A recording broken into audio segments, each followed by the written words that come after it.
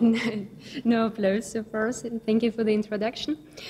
I start with this mandatory slide about the Fraunhofer Society for those of you who don't know who we are. So we are doing a lot of research and mostly the applied research. So the purpose of this slide is not so much to impress you with some numbers on the budget or whatever. So there's two purposes. First, to show where is Ilmenau, because it's in a down loop. Well, it's just in the middle of Germany. And the second purpose is to tell something about our budgeting, because it has influence on what we can do, what we cannot do.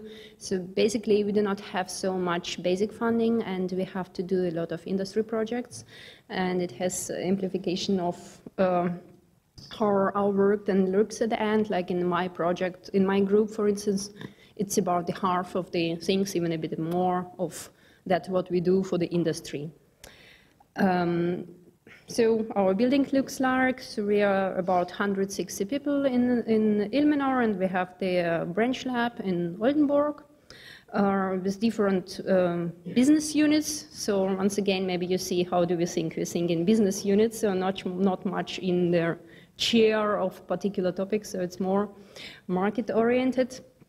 And in our business units, we do the media management and delivery. So to break it to what we actually do is we do a lot of digital signal processing, we do a lot of machine learning, but with some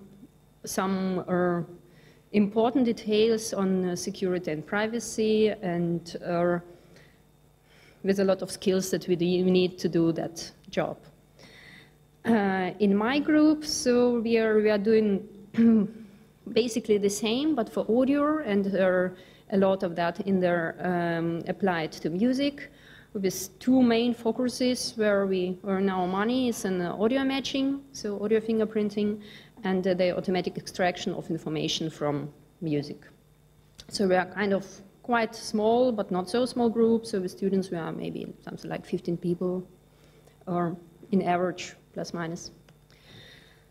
So the motivation why we are all here, we have the archive. To be truthful, I've never been to the music archive, but I imagine it looks something like that. You have a lot of recordings, and the amount of this data is just so huge that you need some tools to find the things that you look for in that archive. And one of the possible solutions is to apply the content-based music information retrieval, and to learn from the audio content that you have, the audio content that you have with annotations, and maybe also to learn from the audio content that you have without annotations available, and to apply that to make the life easier. I had a bit of problem to pick up something for 25 minutes, so I chose like 3 applications what I think are relevant for archives in general, and I think also for the ethnomusicological archives. So I will look through these examples, application examples, and conclude a little bit with challenges, best practice. So this problem basically exists not just for the archives. This problem exists also for the music collections in general. And the reason of me bringing this slide now is like because the expectation of the user is much influenced by the market, and their user nowadays is using all the music services, and I think it's also the shift in the expectation what can be expected from the archives at some point, because all is available, all can be streamed, I can browse through, I can share on whatever. So from some point we can kind of take a look, maybe some of the ideas, and the other point, the technical implementation of things that we suggest or propose the user is kind of really high quality. So what we do in terms of automatic music annotation, we extract the different types of semantic information from music. We're a bit industry driven, so we do it mostly for the mainstream music, although we have some projects that are maybe going more in the direction of what you're doing. The idea is, but it's the same. You try to extract the data. They automatically extract the data from the content. It means from the really waveform with the waveform and the samples of the audio. And you try to use this, for instance, for the recommendation, to finding things that are similar, to finding things that are matching to some other stuff. And one of the things what Ilmenau was talking about today is music transcription, because it also opens a lot of application possibilities for how the content can be used, reused, or accessed, and so on. One of the things that you maybe know from your cell phone is this query by humming, where you sing some melody line, and their algorithm takes a look in the database. If there is something similar to that, it works to some extent. For popular music, quite good. Maybe it could be one of the interfaces to your archives as well. You also can use it in the education, or one of the applications what we are also following is the plagiarism detection. Just opens the possibilities. To do so, to develop such methods, you basically need two building blocks. One is digital signal processing, so really taking a look with some time frequency transformations, what is going on in your signal, and extract some features, so some descriptors from your data, and then apply the machine learning and then see how can you get some useful information out of that. So it can look like that. For the data scientists within ours, nothing new. You have some training data, you extract some features, you do maybe some feature selection or dimensionality reduction, you can learn the model, and then you can apply it to some evaluation data or at the end to some of the new unseen data. So I was quite inspired yesterday about the boxes with the balls, so I decided to show you one example. How it could look like. Imagine you have a collection of some music.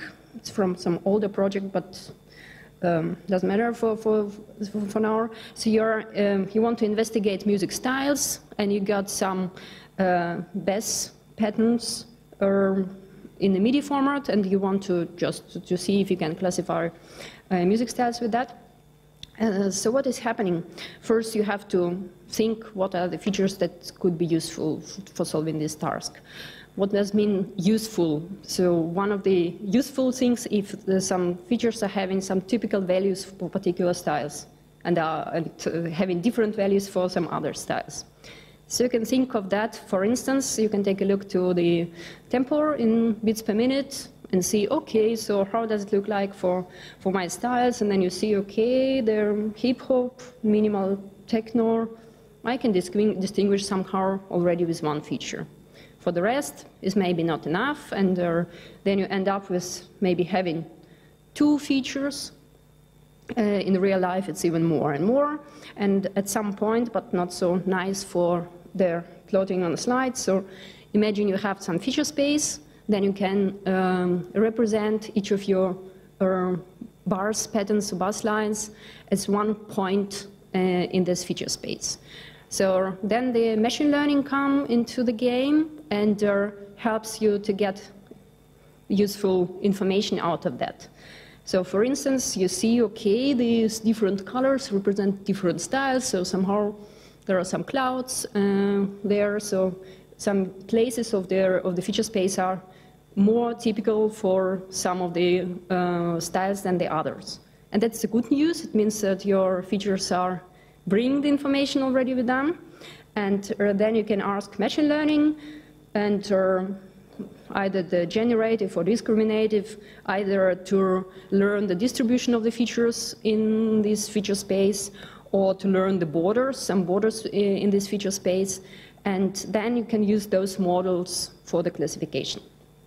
And what is good about that, I mean, you can, of course, here I have a small example. You can imagine building some decision tree and setting some thresholds and saying, okay, I can put this and that borders, and I can then classify my styles, but you can ask the machine to do that for you. And if the feature space is high dimensional, you have a lot of data, it can make your life a bit easier.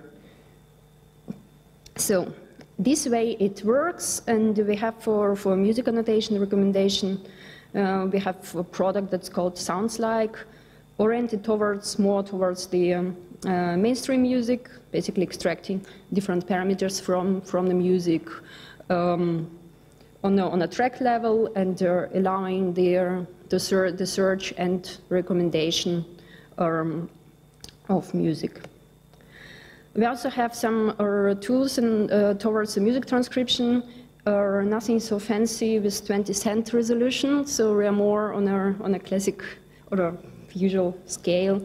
But some ideas could be, for instance, one of the applications we have is called Songs to See, and it's for music edutainment, so kind of having their computer-like game to learn the real music instruments, or instead of using the Guitar Hero console, like the tool, you can use your real instrument, and their system measures what tone you play and what tone you're supposed to play, compares that, and give you the score. And for doing that, we also have the editor that basically does the transcription. So you can try it, or you can take the demo version from our webpage and take a look how it works. So it's basically extracting the main information from the music track, and it has also some source separation there, so they can put down the main melody and save the backing track and something like that. So it could be useful for some applications as well. One more thing, what we are doing is speech-music discrimination, so speech-music detection, the scope where we are have been most active last years is the broadcast, but could be interesting for the archives as well. Also in the field recordings, you have some speech, and we have seen some examples today. So for the broadcast, it was more for the collecting society reporting, because all music that is played has to be reported, and there we are. We have been working together with GEMA and also with public broadcasters and then private broadcasters, mostly in Germany, and got it also deployed at ID Sternpunkt, it's basically the place where the public broadcasting signal is leaving the Earth towards their space. And they're helping the colleagues there now to report, to do the music reporting to GEMA in a more precise way. Other story, what I wanted to tell today is the audio matching. We had a talk yesterday already on like explaining how it could help to clean up the metadata. I would like to follow that as well. So basically, in the audio matching, you don't do the similarity search anymore. You want to recognize the particular recording. So exactly this single recording. And you know, such solutions maybe from YouTube, you know, that if you try to upload some well-known song to YouTube, probably it will be rejected, because YouTube is just checking if there are some copyright holders that are against of you uploading some important music on your channel. And we are working in audio fingerprinting since years, so it's basically the idea is you extract the fingerprints with some suitable features, and then you create a database with these fingerprints, and you can match and see if the audio is in the database. It can be used for content identification, classically, also for TV or radio monitoring, but it also can be used for deduplication, repository cleanup, because you have sometimes also unintentionally the same recording several times in a in your archive, and you don't want that. You basically don't want that the size of the archives is exploding, and or you maybe want to see if some parts it's more relevant for broadcasting and production, but sometimes some content is reused, or you know there is the whole recording, then there is a cutted recording, and you want to build a relation between those. In this case, this technology can also be helpful. Sometimes people make a difference between the matching and the segment matching. So mostly it's about if the size of the query is arbitrary or not. And if you're analyzing the archive and you want basically to compare each recording to each recording, then you are more in the segment matching case, because you don't know how long is your query, and the reuse of some segment can be of different lengths in some other recording. Just for the clarification of the terms. So we are working on the fingerprinting quite a lot already, starting back in 2000 and moving that forward and forward again. So unfortunately, I don't have a successful reference project in the archiving. Maybe I will get one after this symposium, but that's where I brought you some other.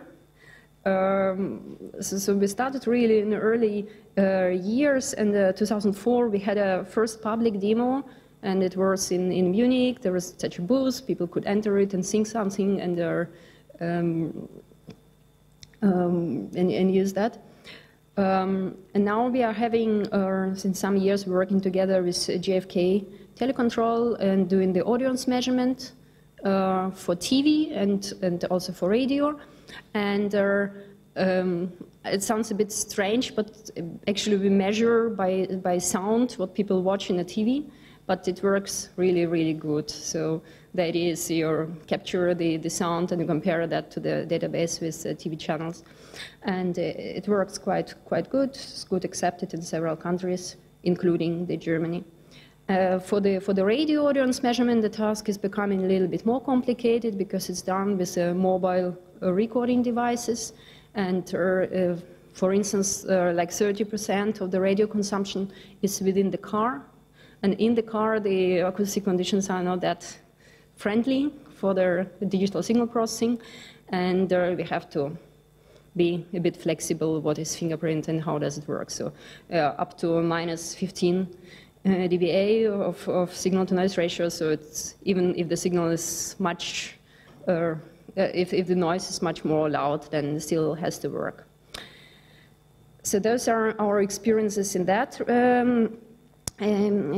field. And one more, what I included in my talk today, it's about the quality control. And that is maybe one of the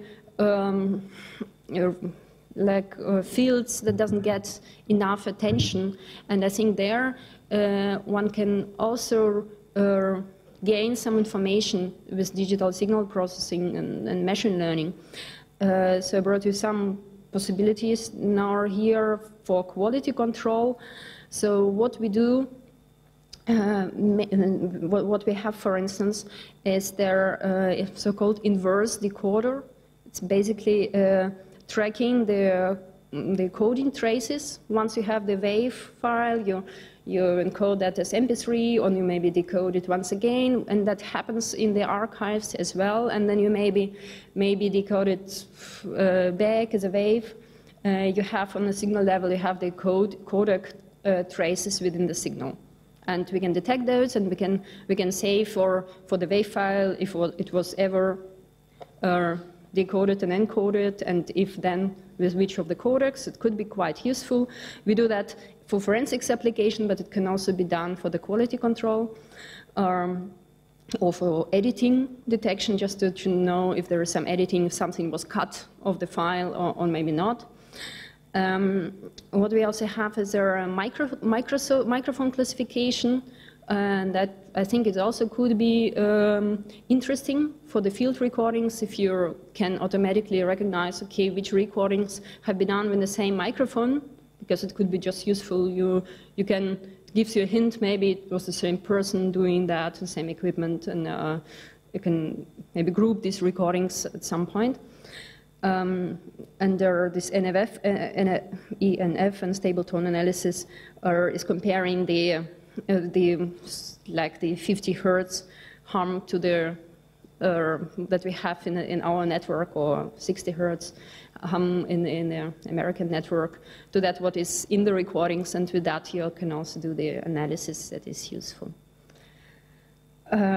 And if you even think further, if you, for instance, can understand which file is related to the other file by decoding or encoding, you can build such a tree, like a family history tree, and say, okay, like I have a small picture here, so like that was the original file, then it was once decoded, and then it was maybe cut, and then the part was decoded once again, and with this phylogeny analysis you can build such a tree, and it can help you, for instance, to say, okay, what is the highest quality I have in the archive? And then you probably want to keep the grandmother and all that further files maybe not so interesting for you. So that's what we do, and of course it's not that everything is solved and done, so there are also a lot of stuff to go, and one of that is I didn't even try to find a good example in our ethnomusicology because probably would sound funny for you. So it's quite often that to solve some task you have to apply different extractors. So it's not just enough to detect the beats, you also want to detect the chords, or you want to, so it's really a multiple extractors that you have to run. And then we have been discussing yesterday in a workshop quite a lot about for instance, how the country was called once, or whatever. So you have all this semantic information. And that's an example from some other project, but I think you will get the idea. You want that the user should be able to retrieve the information in a natural way. And the user is asking, retrieve video shots in which the US politician mentions a European country. So it's something that is easily understandable by the human, but for the machine, you need to translate that and split that to the requests that can be done. You can, for instance, if it's video, you can make some face detection recognition. If you have the audio signal, do the speaker recognition. Then you have the speech to text. Then you have to find by this named entity recognition, for example, some names of the European countries. Then you have to know which country is a European country, and that Mr. Obama is the former US president and a US politician and so on. So you have a lot of information over there, and you have to combine that information, and you have to be able to query that information. So it's one of the fields where it's a lot of work also, a lot of work is done currently, but it's an important point that sometimes is left behind because everyone is fond of working on the perfect extractor, and this boring thing is left behind, but it's really important. So from the best practice, what we experience is that the main task of the data scientist is, of course, to learn so much as possible about the data. So first data as soon as possible, learn what is inside the data, learn the data variability. And one of the things that machine learning has to rely on are the expert annotations. So you have to know what is the quality of the expert annotation. Are those comparable? Are there some experts coming from some other region giving other annotations and so on? It's also a lot about semantic and how to call what, and how well consents are the annotation. And it's like that this application are most not perfect. So every time it's the machine learning application, there will be an example that is not working. So you have to do a lot of explanation to understand by yourself why this example is not working, and also to explain that to the user why exactly this is not working and how to improve that. So that's a lot of things to do there. The takeaway message for today, I would like to say that in general it's possible to extract the metadata from the audio material, from the waveform, and it enables the retrieval of huge data collections. And these new solutions can be used for search, for identification, management, recommendation, retrieval. So it's a lot of applications. One of the things we need to do is first learn how to deal with non-perfect extractions, non-perfect information, still to be able to gain and to get added value on that. And one of the possibilities, you have to link all available information, starting from the expert knowledge, cross-model annotations, context, usage, and up to now, the best working solutions are still hybrid combining the information of the experts, doing maybe some pre-filtering by the available annotations, available metadata, and then applying to the automatic extraction methods brings the best results. I'm done. Thank you.